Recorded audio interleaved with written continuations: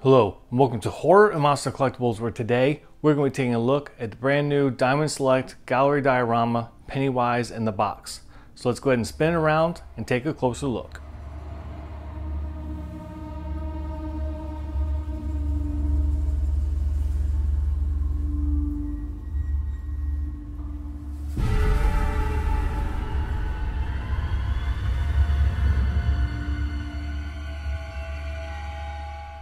Alright, so he is a total of about 10.5 inches tall, and he is made of plastic. I would imagine probably PVC. The paint app and weathering on him looks really well done, so I do like that. There is no movement here though, so the head does not move, nor do the arms. But he does look a lot like he did in the movie.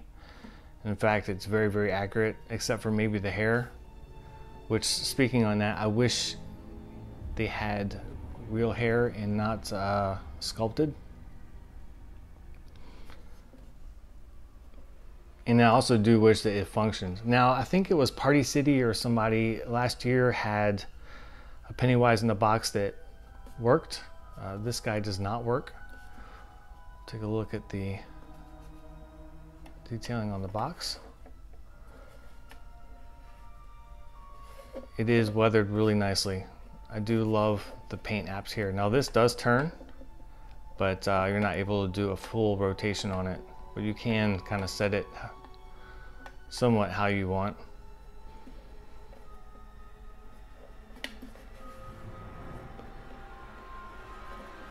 Underneath here, not what's going on, but yeah, it's all plastic, although they've done a nice job in making it look like metal.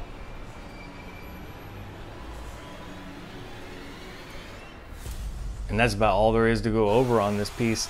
I ordered this from Entertainment Earth, and I shipped it Super Saver, not knowing that it was going to take like a month to get in, so I'm kind of late to the game in receiving him. I wouldn't recommend using Super Saver unless you just really don't care when it shows up, because it will take forever.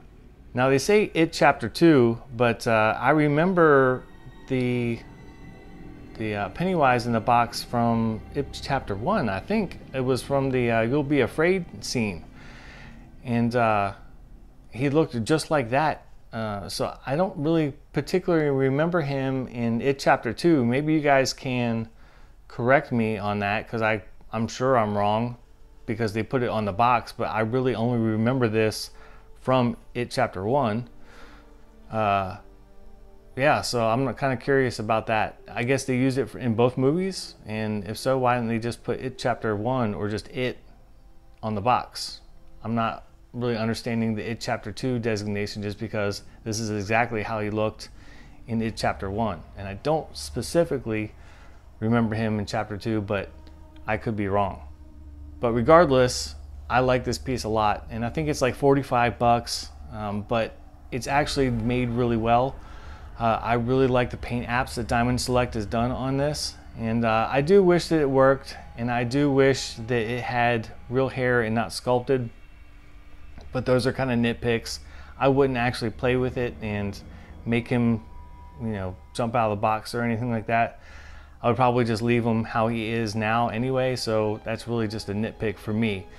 Maybe others would want to use him, but not really for me in my collection.